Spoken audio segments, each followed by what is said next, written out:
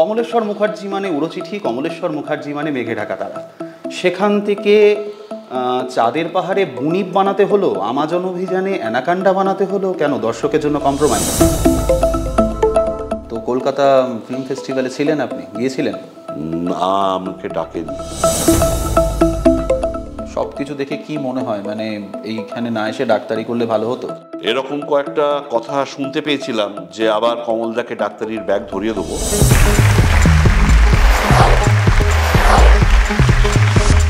নমস্কার, আপনারা দেখছেন সিটি সিনেমা আর ঠোঁট কাটার বিশেষ বিভাগ নিয়ে আমি ত্রিনাঞ্জয়। আজকে আমাদের সঙ্গে যিনি রয়েছেন তার সম্বন্ধে বঙ্গপ্রদেশে একটা শব্দ খরচ করা মানেও তার প্রশংসা করে মূল্যবান সময়ের অপচয়। তিনি বিখ্যাত চিত্রনাট্যকার, গীতিকার, নাট্যকার, একই সঙ্গে তিনি অভিনেতা, ডাক্তার এবং বিশ্ববন্দিত পরিচালক কমলেশ্বর মুখোপাধ্যায়। কমলেশ্বর দা, সিটি সিনেমাতে আপনাকে স্বাগত। ধন্যবাদ। বিনোদন মানে সিটি সিনেমা, তাই সাবস্ক্রাইব করুন, বেল আইকন প্রেস করুন আর দেখতে থাকুন সিটি সিনেমা। এখানে সিনেমা নয়, এন্টারটেনমেন্ট হয়। প্রথমেই জানাই ইংরেজি নববর্ষের অনেক অনেক শুভেচ্ছা। কেমন আছেন? ভালো আছি, আপনাকেও নববর্ষের শুভেচ্ছা জানাই। আছি, ভালো আছি, মানে যেমন রেখেছে সবাই মিলে সেরকম আছি। অনুষ্ঠানটার নাম ঠোঁট কাটা, ফলে একদম শুরুতেই আমরা একটা বাউন্সার দিয়ে শুরু করি। কমলেশ্বর মুখার্জি মানে উড়োচিঠি, কমলেশ্বর মুখার্জি মানে মেঘে ঢাকা তারা। সেখান থেকে চাঁদের পাহাড়ে বুনিপ বানাতে হলো, আমাজন অভিযানে অ্যানাকান্ডা বানাতে হলো, কেন দর্শকের জন্য কম্প্রোমাইজ?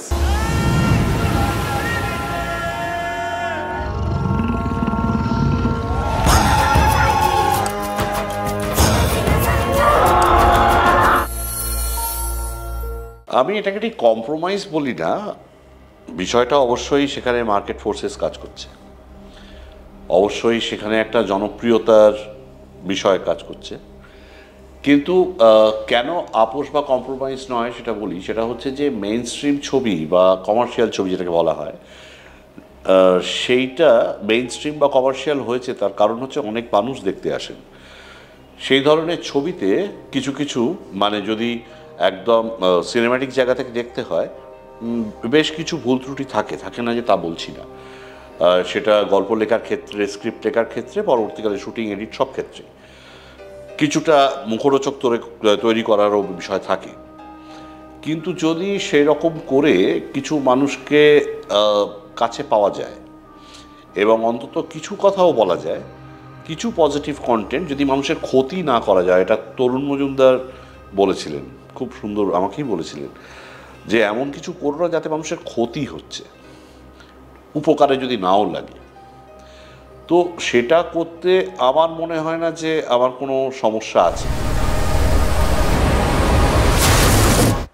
এটা ঠিক যে মেঘে ঢাকা তারার পরে একটা প্রত্যাশা তৈরি হয়েছিল যে আমি খুব গুরুগম্ভীর বিষয় নিয়ে এবং তথাকথিত যে coat unquote art house film বা প্যারালাল ছবি, সমান্তরাল ছবি এ ধরনের করব। কিন্তু পাশাপাশি আমার কিন্তু চিরকালই ইচ্ছে ছিল যে যেগুলো জনপ্রিয় ছবি, বিষয়গুলো মানুষের ক্ষতি না করে, আবার বলছি, সেটা যদি চেষ্টা করি, ফলাফল কী হবে তো জানতাম না, তাহলে তার মধ্যে কোনো ক্ষতি নেই। খিলাড়ি বরাবর কা লাগতা হ্যায়। না, কমার্শিয়াল ছবি নিশ্চয়ই করবেন, কমার্শিয়াল ছবি করবেন দর্শক যাতে হলে আসে। কিন্তু মানে কমলেশ্বর মুখার্জি যিনি গোয়া ইন্ডিয়ান ফিল্ম ফেস্টিভ্যালে অ্যাওয়ার্ড পাচ্ছেন, তাকে ট্রোল হতে হচ্ছে বুনিপের একটা চেহারা বানানোর জন্য। সেটা কোথাও কি আঘাত লাগেনি? আসলে বুনিপের চেহারাটা না, এটা একটা বিতর্কিত বিষয়। মানে একটা তো হচ্ছে যে মানে কম্পিউটার গ্রাফিক্সের যে মান, অবশ্যই সেটা সেই অনুপাতে, মানে আমরা হলিউডে যে মান দেখি, আপনি গ্রাফিক্সের লোকও বটেন কিছুটা, কিন্তু সেটা করতে পারিনি, সেটা একটা ঘটনা। কিন্তু তার পেছনে অনেক আরও বিষয় ছিল। সেটা হচ্ছে আমাদের গ্রাফিক্সের বাজেটই মোটামুটি ছবির বাজেটের উপরে ছিল আর কি, সেটা করা সম্ভব হয়নি। কিন্তু আর একটা খুব বিষয় আছে যেটা আমি বলতে চাই, সেটা হচ্ছে বিভূতিভূষণ বুনিপ যদিও লিখেছিলেন, যেটা হচ্ছে একটা আফ্রিকান লিজেন্ড। আফ্রিকান লেজেন্ড কিন্তু বুনিপ নয়, বুনিপ কিন্তু অস্ট্রেলিয়ান লেজেন্ড। এবং অস্ট্রেলিয়াতে আমি গেছিও, ইউরোপেও বিভিন্ন জায়গায় দেখেছি, সেখানে বুনিপ পার্ক আছে বাচ্চাদের জন্য। তো সেইখানে না নানা ধরনের বুনিপের আকৃতি রয়েছে। বুনিপের আকৃতিটা ঠিক বিভূতিভূষণ যে ভাষায় যেভাবে বলেছিলেন, অনেকটা মানুষের মতো দেখতে, বা সেটা সেরকম দেখিনি। আবছা অন্ধকারে দেখা যাচ্ছে, আবছা অন্ধকারে দেখা যাচ্ছে। আর আমি চেষ্টা করেছিলাম যে বুনিপটার একটু ক্রেডিবিলিটি রাখার জন্যে, আপনারা যদি খেয়াল করে থাকেন, তাহলে দেখবেন কিছুটা ওই স্টেগোসেরাস টাইপের দেখতে তৈরি করতে, যাতে অন্তত বুনিপ জিনিসটা আছে এবং সেটা প্রাগৈতিহাসিক যুগে ছিল, হয়তো এখনো রয়ে গেছে, মানুষ জানতে পারেনি, এরকম একটা মানে এইরকম একটা জাস্টিফিকেশন দেওয়ার জন্য কিছুটা ওই চেহারাটা তৈরি করা। আচ্ছা, তবে সেটা লোকের ভালো লাগেনি, বাচ্চাদের ভয় লেগেছে, আবার কারুর কারুর মনে হয়েছে না ঠিকই আছে, এরকমই হওয়া উচিত ছিল। অবশ্যই হ্যাঁ, আপনি বাজেটের কথা এক্ষুনি বললেন, আমি সেইখান থেকেই আসছি যে কমলেশ্বর মুখার্জি মানে আমরা এর আগেও দেখলাম যে চাঁদের পাহাড়, আমাজন অভিযান, মানে সেরা দুটো বাংলা সেরা বাজেটের দুটো ছবি, সেখান থেকে এখন কাজ করছে ওটিটি প্ল্যাটফর্মে এবং বাজেটের অত্যন্ত স্বল্পতা রয়েছে, কাজ করতে অসুবিধা হচ্ছে না? হ্যাঁ হ্যাঁ, অসুবিধা হচ্ছে, এটা খুব গুরুত্বপূর্ণ একটা প্রশ্ন। বিষয়টা হচ্ছে, সত্যি কথাই বলছি যে 2013, 2014, 15 এবং 16 অব্দিও বাংলা ছবির যে আয় ব্যয়ের হিসেব, সেটা অনেকটাই প্রযোজকদের ফেভারে ছিল, কিন্তু বিভিন্ন কারণে ক্রমশ বাজেটটা কমতে লাগলো এবং প্রযোজকরা রাজি হলেন না বড় ক্যানভাসের ছবিতে যেতে। বড় ক্যানভাসের ছবিতে যেতে গেলে খরচা তো একটু করতেই হয়। তো সত্যি কথাই বলছি, সেই বাজেট আজকে পাই না, আর কোথাও কম্প্রোমাইজ করতে হচ্ছে। ঠিক কম্প্রোমাইজ নয়, আসলে এটা বলতে পারি ভিশনের সঙ্গে কম্প্রোমাইজ। মানে আমি যে ধরনের ছবি পরবর্তীকালেও আরও ভেবেছিলাম, সেটা যে ঘরানারই হোক না কেন, মানে কমার্শিয়াল হোক, মেইন স্ট্রিম হোক, বা একটু অন্য ধারার ছবি সে যাই হোক না কেন, সেইটা করার বাজেট কিন্তু সত্যি পাচ্ছি না। এটা ঘটনা যে সেটার ছাপ যে প্রযোজনার মানের ওপর পড়ছে না তা নয়। সত্যি কথা বলতে, খুব সত্যি কথা, গত 1 বছর ছবি প্রায় করিনি, বসেছিলাম, এখন আবার কথাবার্তা চলছে, কিন্তু তাও ওই ছোটোখাটো মানে একটা স্কেলের মধ্যে আমাদের এরকম একটা আশা ছিল যে চাঁদের পাহাড় করার পর, বিশেষ করে বা অ্যামাজন করার পর, এই রকম অনেক ছবি আরও বাংলায় হতে শুরু করবে, শুধু আমি কেন, অন্যান্য পরিচালকরাও করবেন, সেইটা হলো না।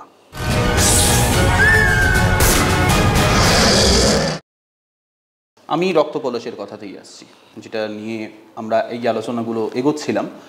রক্তপলাশ কি কোথাও প্রতিষ্ঠানের বিরুদ্ধে বা সরকারের বিরুদ্ধে নিজের বামপন্থী মানসিকতাকে অতিবামের মধ্যে দিয়ে ফুটিয়ে তোলা?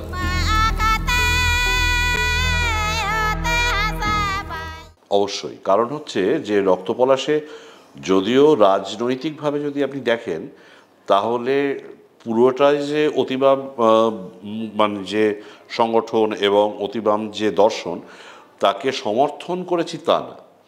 তবে এটা ঘটনা যে তাদের সততার কথা এসছে একটা জায়গায়, এ নিয়ে কোনো সন্দেহ নেই। আর এই যে এখনকার যে বাস্তব পরিস্থিতি চারিদিকে, তার সম্বন্ধে যে প্রতিফলন, মানে আমি সত্যি কথা বিশ্বাস করি যে এখন যে করাপশন বিষয়টা একটা ইনস্টিটিউশনালাইজড বিষয় হয়ে গেছে। তো সেই ইনস্টিটিউশনালাইজড করাপশন, এই বিষয়টা নিয়ে বলা অবশ্যই সেখানে একটা বিষয় ছিল। এবং এটা হ্যাঁ, স্বাভাবিকভাবেই যখন করাপশন নিয়ে কথা হবে বা অন্যান্য কিছু নিয়ে কথা হবে, বিশেষ করে রাজনৈতিক ক্ষেত্রে, তখন সমকালীন মানে সরকারের একটা দায়বদ্ধতা থাকবেই। সুতরাং সেই অর্থে সরকার বিরোধী হয়ে পড়বে, যদিও সরাসরি তেমন কিছু বলে হয়েছে বলে মনে হয় না। তবে হ্যাঁ, মানুষ এটা বুঝতে পারে। কেউ বেইমানি করছে, কোন বিপ্লব বেইমান পয়দা করেনি? আপনি পুরোপুরি তো অতিবামকে সমর্থন করতে পারবেনও না, কারণ যখন আপনি সাধারণভাবে যে রাজনৈতিক দলকে সমর্থন করেন, সেই রাজনৈতিক দল যখন ক্ষমতায় ছিল তখনও অতিবাম অত্যন্ত সক্রিয় ছিল এবং তাদের বিরুদ্ধে ছিল। আমি একটা কথা বলতে পারি, এই একটা খুব স্পষ্ট কথা বলা খুব দরকার, সেটা হচ্ছে যে এই অতিবাম রাজনীতির ঝোঁকটা তো কমিউনিস্ট আন্দোলনের ইতিহাসে একদম প্রথম দিন থেকেই ছিল, আজও আছে। বিষয়টা হচ্ছে সেই ঝোঁকটার মধ্যে অনেক হঠকারী বিষয় আমরা দেখেছি। আমি বলছি না যে মানে তাঁরা নিজেরাও অবস্থান বারবার পরিবর্তন করেছেন, এটা নিয়েও কোনো সন্দেহ নেই, সেটাও দেখেছি আমরা।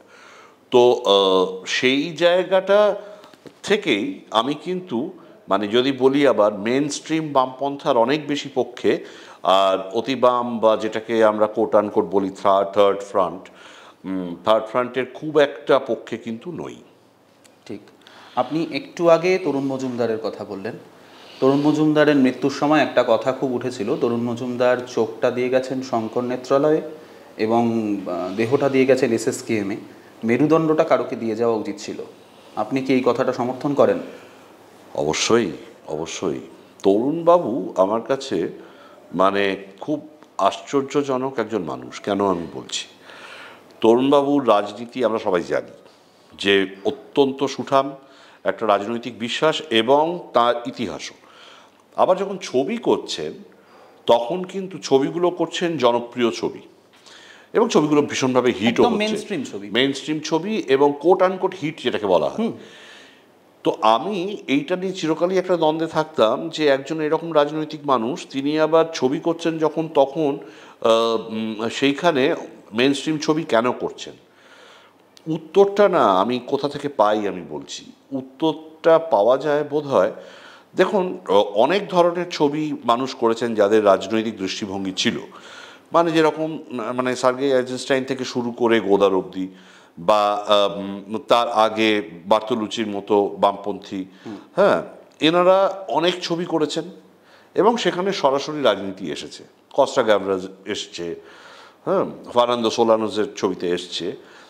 আবার উল্টো দিকে যদি বলি যে ধরা যাক লেনি রাইফেনস্টাল একদম হিটলারের কথায় হিটলারের হয়ে ছবি করতেন এবং নাৎসি জার্মানি প্রচার করতেন, যদিও ছবিটা ভালো করতেন, তো তার কথাও এসছে।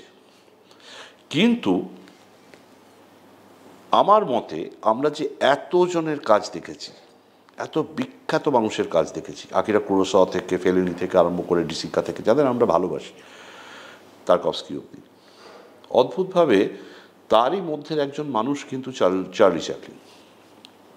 এখন চার্লি চ্যাপলিনের ছবিতে একটা মজা হচ্ছে, চার্লি চ্যাপলিন অনেক কিছু বলেন, কিন্তু সেই অনেক কিছু বলাটা অন্য কেউ বললে শোনে না, চ্যাপলিন বললে শোনে।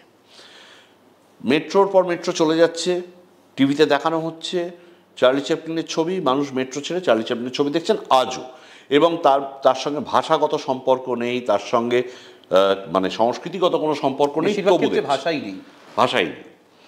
তো এই যে জনপ্রিয় ছবি তৈরি করা, জনপ্রিয়তা যদি চ্যাপলিন যে জনপ্রিয়তা তৈরি করেন সেই জনপ্রিয়তা যদি তৈরি করতে পারা যায়, তাহলে আপনি যে কথাটা বলতে চাইছেন সেই কথাটা অনেক সহজে পৌঁছে দেওয়া যায়।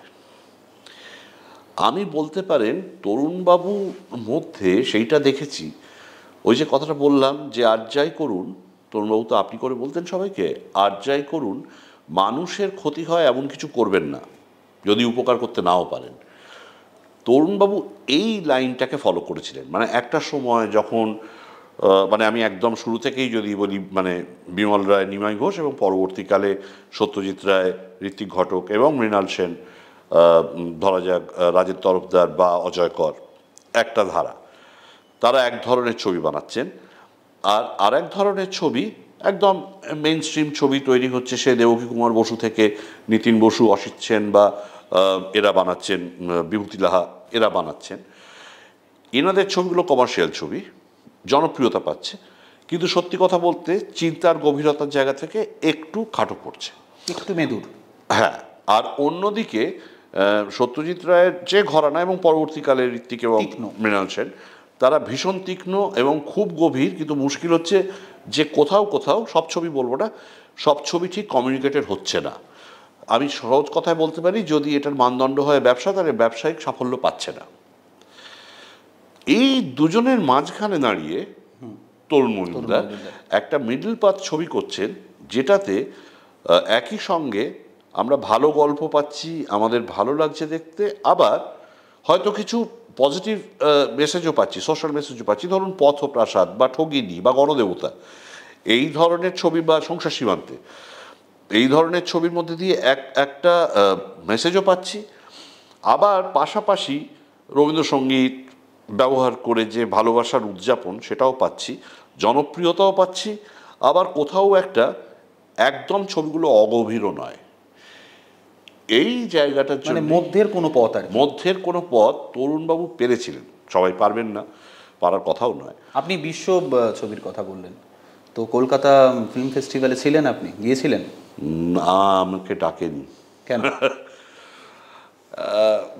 ডাকেনি আমি বলবো না যে সব দোষ ওদের। আমি একটা কারণ হচ্ছে, এর আগে অনেকবার ডেকেছে, তখন আমি ভালো করে যাইনি।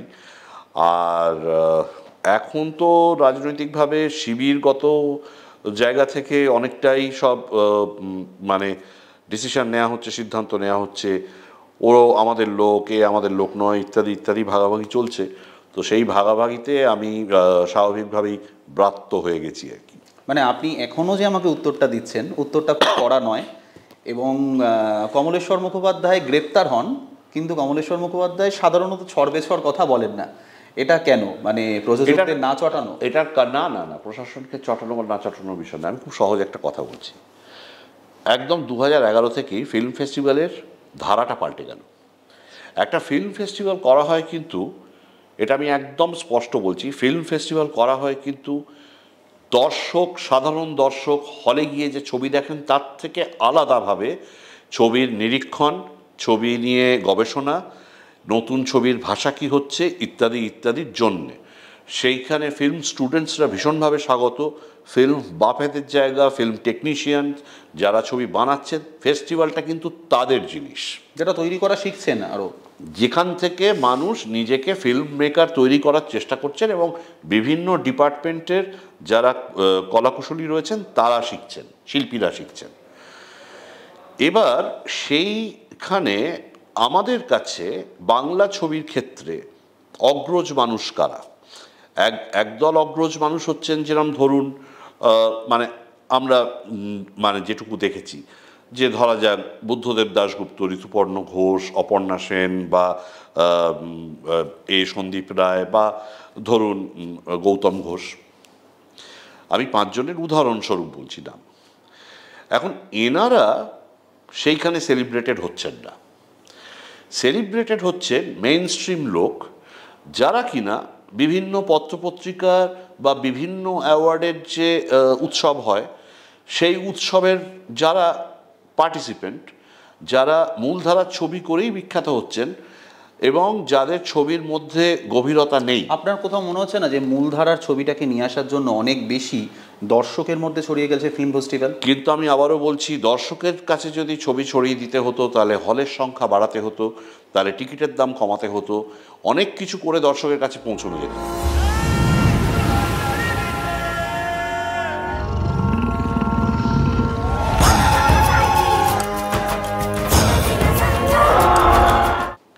ফিল্ম ফেস্টিভ্যাল একটা 7 দিনের বিষয়। এই 7 দিনের বিষয়টাকে অনেক বেশি মানুষ আসতেই পারেন, কিন্তু অনেক বেশি মানুষ এলেও যাদের আসার কথা ছিল অনেকে পারলেন না, তাদের শেখাটা বন্ধ হয়ে যাচ্ছে। এই যে বিষয়টা, এই বিষয়টা থেকেই আমার মনে হয় যে ফিল্ম ফেস্টিভ্যালের প্রতি আগ্রহ আমার হারিয়ে গেছিল। কারণ গেছিল মানে 2011 থেকেই গেছে। আচ্ছা, তাও যে 2-1 বার যায়নি তা না। আর এই দুর্গাপুজোর গ্রেপ্তার থেকে কিন্তু পুরো ব্যাপারটা ফিল্ম ফেস্টিভ্যাল আর দুর্গাপুজোর কার্নিভাল যদি এক হয়ে যায়, গন্ডগোলটা সেখানটায় হলো, সেই জন্য যেতে ইচ্ছে করে না, সেটা আমার দিক থেকে। আর ওনাদের দিক থেকে যে সমস্যাটা, সেটা হচ্ছে যে ওনারা জানেন যে আমি আবার ওটাকে বলে বেড়াবো না যে আমায় ডাকেনি তাতে আমার কিছু এসে যায় না, তাতে আবার আপনি বলেন কম, লাভও হয়নি, ক্ষতিও হয়নি।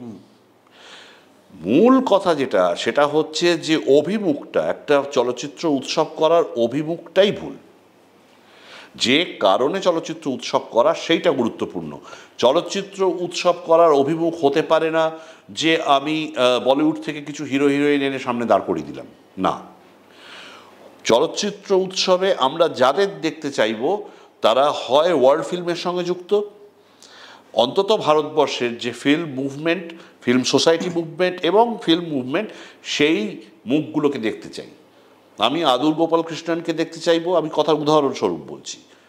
আমি শ্যাম বেনেগালকে দেখতে চাইবো, আমি হয়তো গৌতম ঘোষকে দেখতে চাইবো বা অপর্ণা সেনকে দেখতে চাইবো, এবং তার পাশাপাশি দরকার মতো যারা আগে এসছেন, আগে আমরা অ্যান্টনিও গিরিকে দেখতে চাইতাম যখন ছিলেন, জানুসি এসছেন, আমরা দরকার হলে জিনি মেঞ্জেলকে দেখতে চাইব, সোলানাসকে দেখতে চাইব, বা এই ধরনের মানুষগুলোকে দেখতে চাইব, তাদের কথা শুনতে চাইব।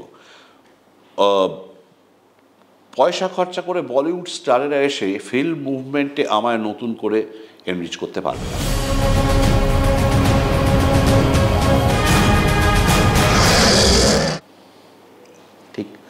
একটু অন্য প্রসঙ্গে আসি, নাটকের কথা জানতে চাইব। মানে নাটকের পরিসর বা হল পাওয়ার ব্যাপারটাও কি এখন কমে গেছে বলে মনে হয়? হ্যাঁ, এমনিতেই ফিল্ম হল, সিনেমার হল বলুন বা নাটকের হল বলুন, ফিল্ম স্ক্রিন বা নাটকের হল সবই কম আমাদের এখানে, আমরা জানি। আমি সেই কম মানে না, আমি এবার বলছি, হ্যাঁ, এবার পাওয়ার ক্ষেত্রে কি হয়েছে যে সেইখানে আবার ওই একটা স্বজন পোষণের বিষয় তৈরি হয়ে গেছে। মানে যে স্বজন পোষণ আমরা বিভিন্ন ক্ষেত্রে দেখতে পাচ্ছি, ধরা যাক শিক্ষাক্ষেত্রে দেখতে পাচ্ছি, বা ধরা যাক এই আবাস যোজনায় দেখতে পাচ্ছি এই মুহূর্তে, হ্যাঁ, সেই একই বিষয় কিন্তু আমরা থিয়েটারের ক্ষেত্রেও দেখতে পাচ্ছি। অর্থাৎ কিছু কিছু দল যারা অনুরক্ত সরকারের প্রতি, তারা হল পাবে, তারা পারফরমেন্সের সুযোগ পাবে ইত্যাদি।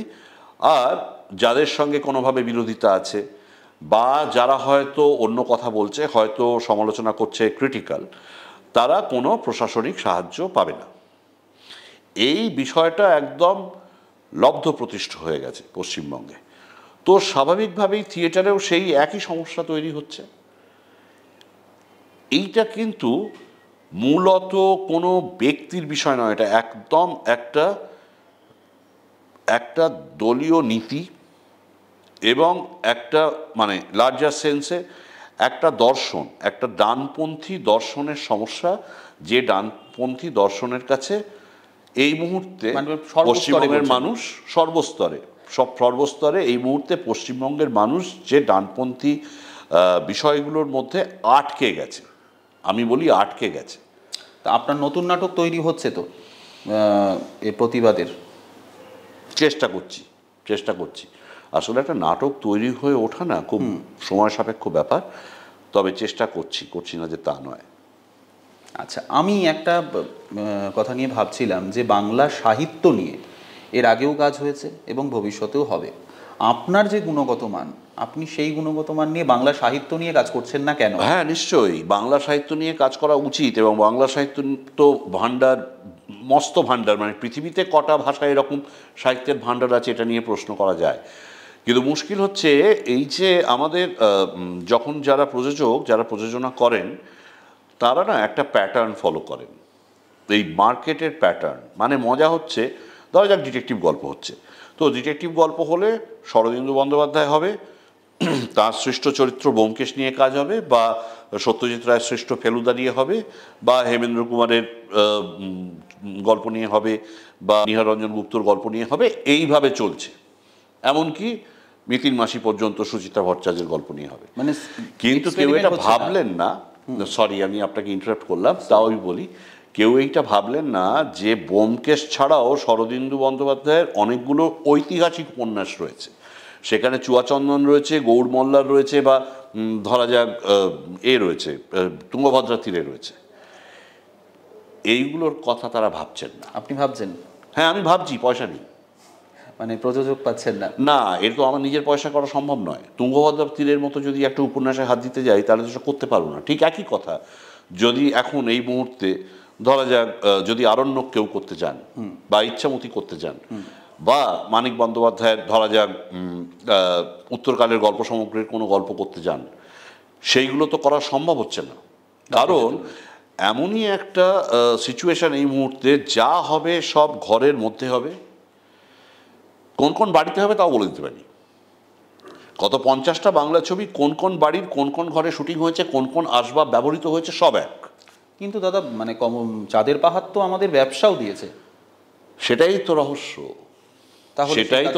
যে চাঁদের পাহাড় হলো, বড় বাজেটের ছবি হলো, সেটা ব্যবসাও দিল, তাহলে তো করা উচিত ছিল তারপর আবার চাঁদের পাহাড়ের। সেটাই বলতে চাইছি। আমি শুধু নয়, অন্যান্য প্রযোজকের কথা বলছি, কই দেখলাম না তো।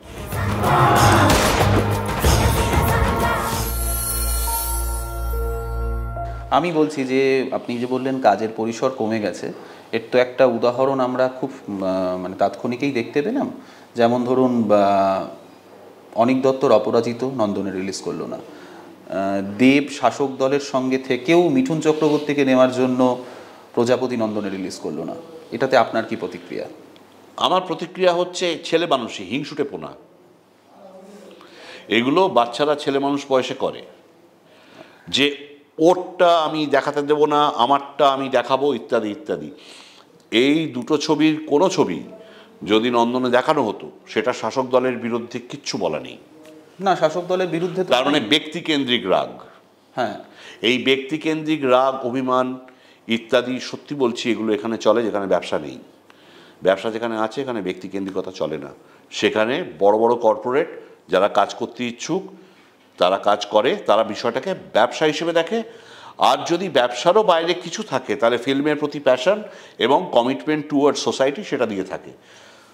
আমাদের এখানে ব্যক্তিতান্ত্রিকতার উপর সব কিছু নির্ভর করছে। কাল আমার সঙ্গে আপনার যদি খারাপ সম্পর্ক তৈরি হয় তাহলে আপনি আর আমাকে ডাকবেন না, এটা স্বাভাবিক। এই মানসিকতা নিয়ে চলে গেলো, খুব সংকীর্ণ মানসিকতা। এবং যে কারণে আমি বললাম যে আমি সেটা নিয়ে কথা বলছি না, বেশি মুখর হচ্ছি না, তার কারণ হচ্ছে এগুলো খুব ব্যক্তিগত ব্যাপার। এগুলো হচ্ছে খুচরো ব্যক্তিগত ব্যাপার। এটা নিয়ে ভাবারই কোনো অবকাশ নেই পৃথিবীর ইতিহাসে। সব কিছু দেখে কি মনে হয়, মানে এইখানে না এসে ডাক্তারি করলে ভালো হতো? না, তা আমি বলবো না। ফিল্ম আমাকে অনেক কিছু দিয়েছে এবং অনেক কিছু শিখিয়েছে, ডাক্তারিও আমাকে অনেক কিছু শিখিয়েছে। Both wire good learning experiences two B. তবে এইটা বলতে পারি যে ডাক্তারি পেশা হিসেবে ছেড়েছি। এরকম কয়েকটা কথা শুনতে পেয়েছিলাম যে আবার কমলদাকে ডাক্তারির ব্যাগ ধরিয়ে দেবো, সেটা হচ্ছে না। ছবি আমি করবই।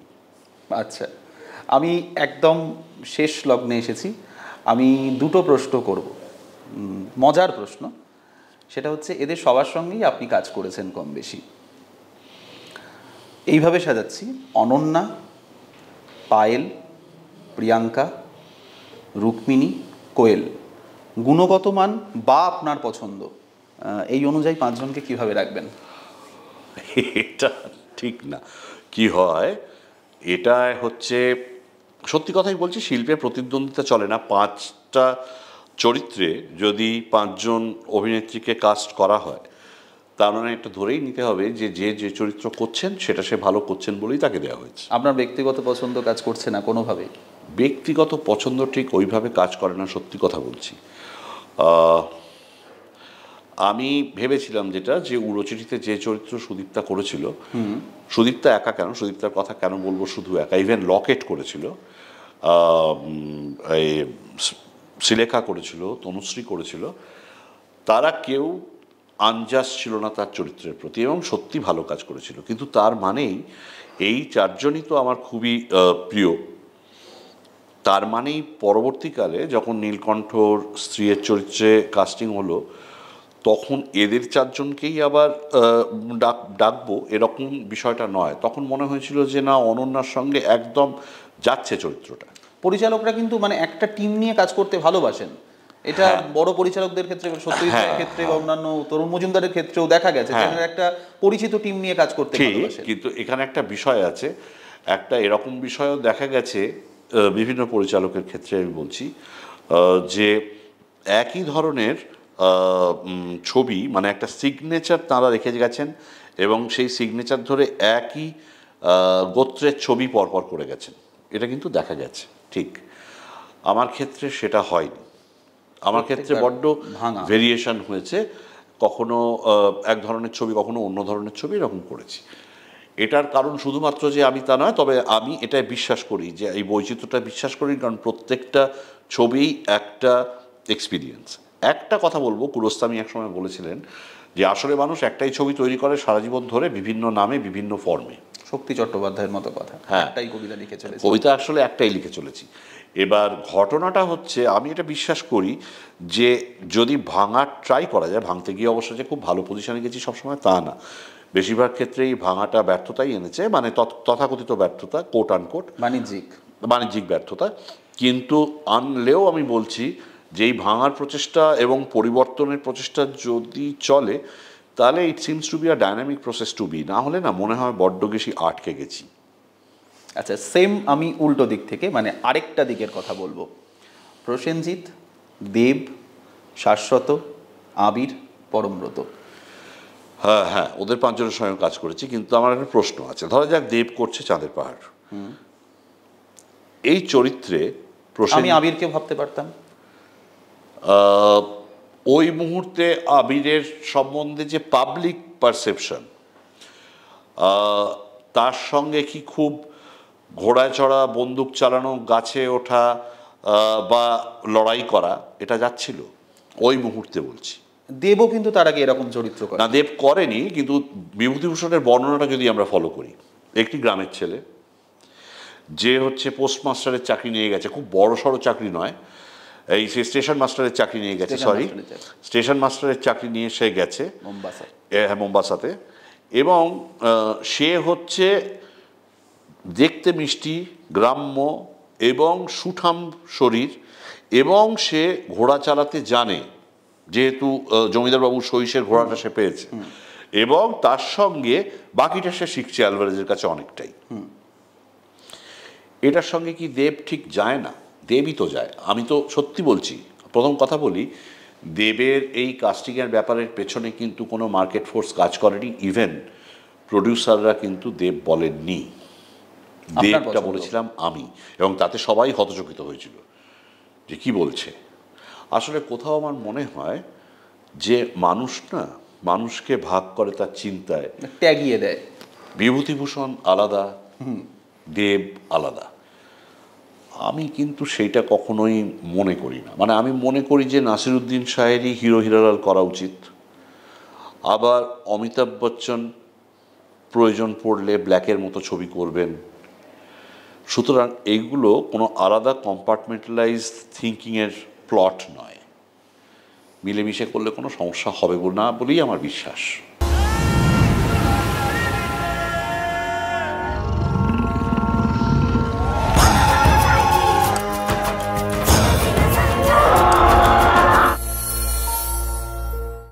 আর এই বিশ্বাসের জন্যই হয়তো কমলেশ্বর মুখোপাধ্যায় ব্যতিক্রম হিসেবে নিজেকে প্রতিষ্ঠিত করেছেন। ব্যতিক্রম হিসেবে সব থেকে সাকসেসফুল হয়তো বলবো না সেই অর্থে, কিন্তু ব্যতিক্রম হিসেবে নিজেকে তৈরি করেছেন।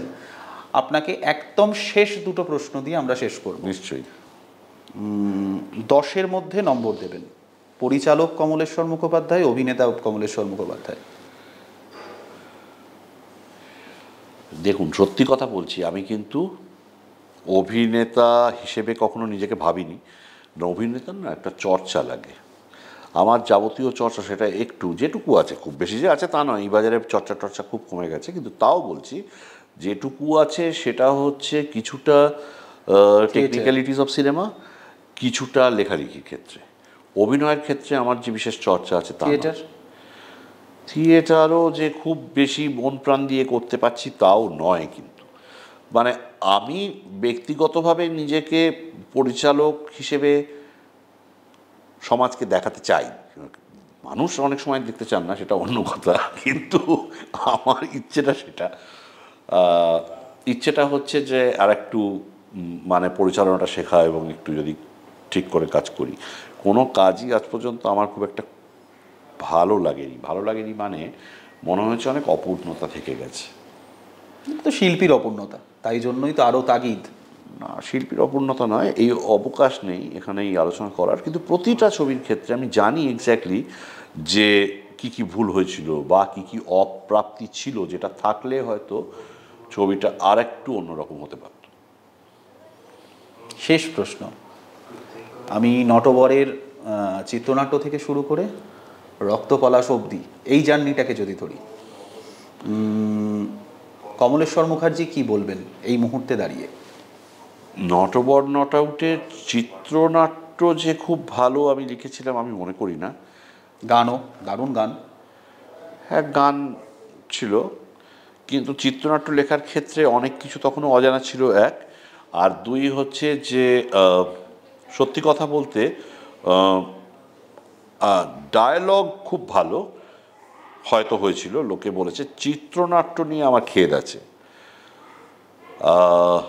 রক্তপলাশেও আছে, এখনও মনে হয় বেশি কথা লেখা হয়ে যায়, কিছুটা নিজের ইন্টেলিজেন্স, বড্ড বেশি ভার্বোজ হয়ে যায়, কোথাও লেস সিনেম্যাটিক হয়ে যায়, একটা ঘটনা চিত্রনাট্যকার হিসেবে। তবে ওই শিখছি, আর সবসময় ভাবি যে করব একটু কম করে, কিন্তু কোথাও ভেতরে লোভ টোভগুলো, আসলে আমরা খুব সাহিত্য নির্ভর জাতি গোষ্ঠী বাঙালি, অডিও ভিজুয়ালের থেকে সাহিত্য আমাদের বেশি টানে বলে কোথাও আপনি কোথাও বলেছেন যে সিনেমাতে সাহিত্য থাকতেই হবে এমন কোনো ব্যাপার নেই। একদম না, সিনেমাতে কোনো গল্প থাকতে হবে এরকম কোনো কথাও নেই। গল্প ছাড়া অজস্র সিনেমা তৈরি হয়েছে। Story memories of under development, পৃথিবীর one of the best film, কোনো গল্প নেই। ইনফ্যাক্ট সেই অর্থে দেখতে গেলে মেঘে ঢাকা তারাতেও কোনো গল্প নেই। It's a journey. গল্প থাকতে হবে, গোল একটা গল্প হবে, শুরু থেকে শেষ অবধি সব কিছু গিয়ে শেষ পর্যন্ত মিলে যাবে, এটা আমি একদম বিশ্বাস করি না। এবং সাহিত্যিক গুণ যত কম থাকবে একটা ছবিতে, তত বেশি অডিও ভিজুয়াল স্ট্রেংথ বাড়বে। যত অডিও ভিজুয়াল স্ট্রেংথ বাড়বে, মানে আমি সাউন্ড, অডিও বলতে সাউন্ড বলছি, সাউন্ড এবং ভিজুয়াল স্ট্রেংথ যত বাড়বে তত ছবির ভাষা প্রাধান্য পাবে, এটা আমি এখনও বিশ্বাস করি। আনফর্চুনেটলি ওটিটি এসে আবার নতুন করে এটাকে রাইটার্স মিডিয়াম করার চেষ্টা করছে। এটা ডিরেক্টর্স মিডিয়াম, এটা ভেবে তাকে দেখতে পেতে হবে, গল্পটা তাকে শুনতে পেতে হবে। মৃণাল সেনের কথা মনে পড়ে গেল, একদম অনেক সময় তোমার কোনো রেডি স্ক্রিপ্টই থাকতো না, একটা ধারণা থাকতো যে এইখানে এই পরিস্থিতিতে অভিনেতারা কে কী বলবেন, তাই দিয়েই ছবি বানানো হয়। ছবিতে আগে থেকে ওই সব কিছু লিপিবদ্ধ করে যাওয়ার যে টেকনিক, সেটা উঠে গেছে, দরকার হয় না। অনেক ধন্যবাদ দাদা, জানলাম অনেক কিছু, শিখলাম অনেক কিছু, নতুন কথা শুনলাম। নতুন বছরে আপনি ভালো থাকবেন, আপনিও ভালো থাকবেন এবং আরও নতুন কাজ, ব্যতিক্রমী কাজ আমাদের উপহার দেবেন, চেষ্টা করব। কমলেশ্বর মুখার্জির সঙ্গে আমরা আজকে আড্ডা দিলাম। নতুন বছরে এমনই ঠোঁটকাটার বিভিন্ন সেগমেন্টে নিয়ে আসবো এই শহরের বিভিন্ন ঠোঁটকাটাদের। টলিউডের সমস্ত আপডেট পেতে আপনাদের চোখ থাকুক সিটি সিনেমায়। নমস্কার। নমস্কার। টলিউডের latest update, gossip and entertainment পেতে সাবস্ক্রাইব করুন শুধুমাত্র সিটি সিনেমা, আর ফলো করুন সিটি সিনেমার Instagram, Facebook, Twitter and share chat page.